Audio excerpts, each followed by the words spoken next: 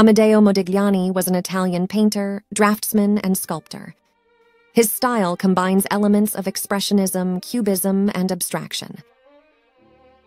He was born in Livorno, Italy, in 1884 and studied art in Florence and Venice. After graduating, he moved to Paris, where he spent most of his career, befriending artists such as Pablo Picasso and becoming part of the art scene. He had a long-term relationship with Jeanne Hébuterne, with whom he also had a daughter. She was his muse and appears in many of his works. In 1920, aged just 35, he died in Paris of tuberculosis, which was exacerbated by his persistent alcohol and drug abuse. 2 days after his death, the pregnant Hébuterne jumped from the 5th floor of a house and also died. His oeuvre consists mainly of paintings and drawings. From 1909 to 1914, however, he mainly devoted himself to sculpture. The main motif in his paintings and sculptures is the human figure. His works are characterized by long, slender figures and elegant lines. The majority of his paintings are portraits.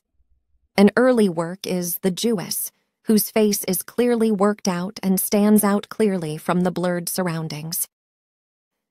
In the portrait of Jacques Lipchitz and his wife, he abandoned the depiction of a character's psychology and created a representative portrait. He also painted many nudes. One of his first works is the painting Suffering Nude.